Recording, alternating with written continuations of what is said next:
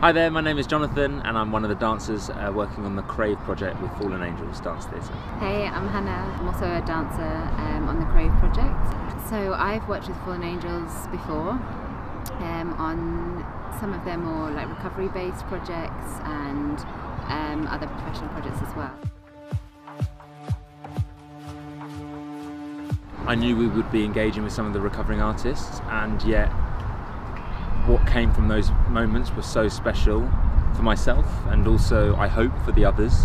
I think I learned lots about myself as a dancer from those moments, and also found a new sense of value within some of my work, which was really lovely.